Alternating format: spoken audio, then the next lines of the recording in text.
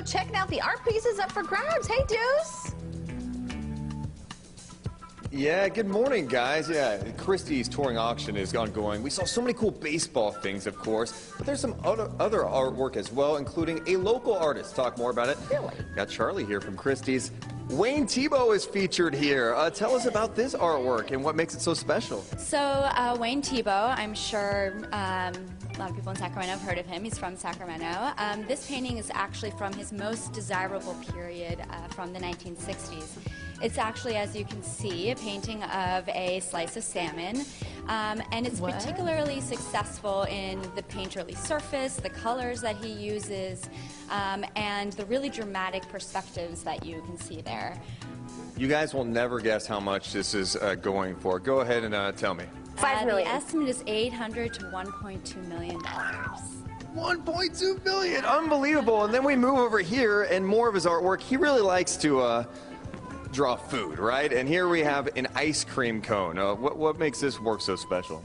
So this example is from 1991. It's special because of the different mediums that are being used. So here you're seeing some pencil, some colored pencil, and pastel, and it's just really detailed and atmospheric in the way it's been executed. So Thiebaud's very well known for his mastery in all different mediums, so painting and drawing.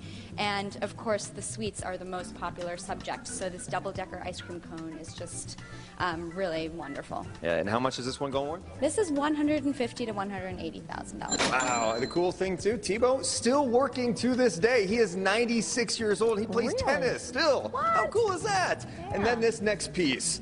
Okay, I gotta be honest, I'm looking at this and I'm like, okay, this is cool, but what is this? It's a totally different type of object than the others we were just looking at. So the artist here is Robert Ryman.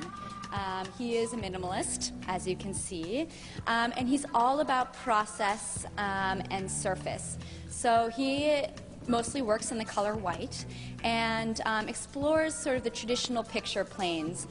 Something interesting about this piece, if you step back and take a look, is that he actually doesn't carry the paint all the way to the extreme corners. So on the two right corners, on the upper and lower one, you can see that some of the canvas is exposed, which makes it a little bit more interesting to the eye. All right, I'm going to guess that this is worth like $2 million. What is this? Oh, a little more. We're in like the $9 to $12 million. $9 to $12 million. Unbelievable. You could check out everything, all the items, including the baseball stuff at Christie's.com and right here in San Francisco at Jules Mag. Back to you guys. So cool. Thanks, Deuce. Yeah, you really make sure that you take your check card with you. Yes. Go.